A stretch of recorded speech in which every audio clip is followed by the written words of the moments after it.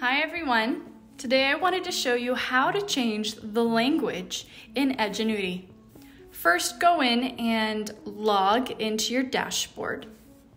Once you're at your dashboard, you're going to see obviously all of your classes, and I want you to head to Next Activity on whatever course you want to continue on. So I'm clicking Next Activity. What you're going to notice is that everything is automatically in English. Because we are a United States program, we are going to have everything in English, but of course we give you the option to change the language. If you look in the upper right corner, you're going to see the word English with a little arrow next to it. What you are then going to do is click on that English button, and you are going to see a drop-down menu of all of the different languages that your program can be translated into. You can also see at the very bottom, there is the word more. If you click on that, you're going to see even more languages that you can choose from. Today, I'm going to be translating everything into Spanish. So what I'm going to do is I'm going to click on that Spanish button. And what you normally have to do also is click it a second time. If it doesn't work the first time, click it a second time. Give it a few seconds, and it should translate everything on your screen into the language you choose, in my case, Spanish. If you'd like to listen to a translation, what you can do is you can head to the left side, and there is a button with headphones on it.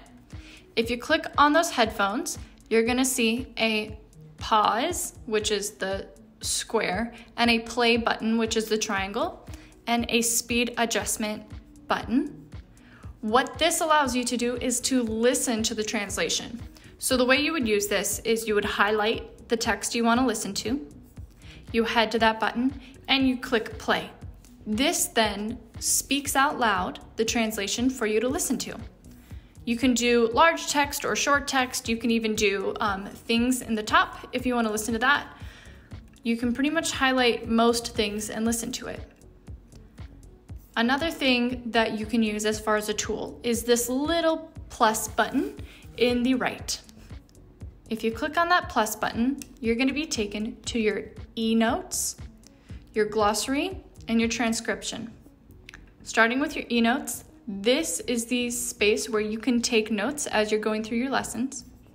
The glossary is where you have the terms and the definitions, and then you have your transcription.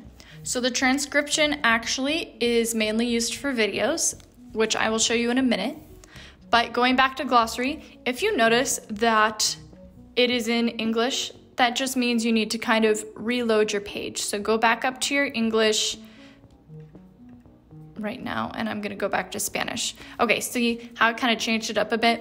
So now it's actually showing me the words in Spanish. So if it doesn't work the first time, just go back up and re-click it, and it should work. I'm going to show you how to use your transcriptions now, though.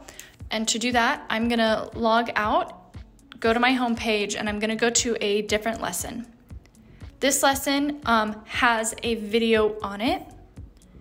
What you're going to notice immediately is that everything has gone back to English. So it does reset every time you exit or enter a new lesson. So I'm going to go straight back up to that English button and press Spanish twice. Give it a second, and you're going to notice everything's back in Spanish.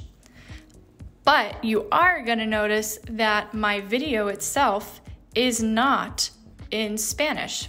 The person talking also is not speaking in Spanish.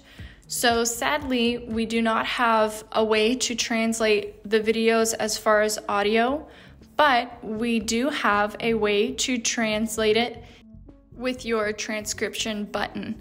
So if you notice, I clicked on the transcription, but everything is in English. So again, if it's not working, go back to English and then go back to whatever language, and it should reload with the transcription.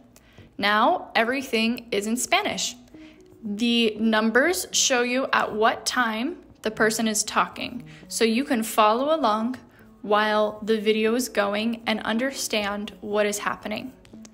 Another tool you can use is obviously going back to the listening part. You can highlight all of this if you want. You can do small sections, you can do all of it.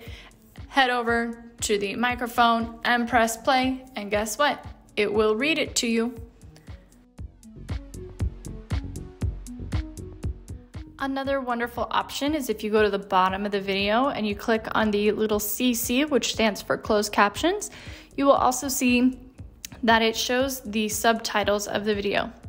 This, though, will not be translated, but it might help those who just need to see the words, but it will be in English. Besides for that, most things in Edgenuity can be translated, but just know that not everything will be translated.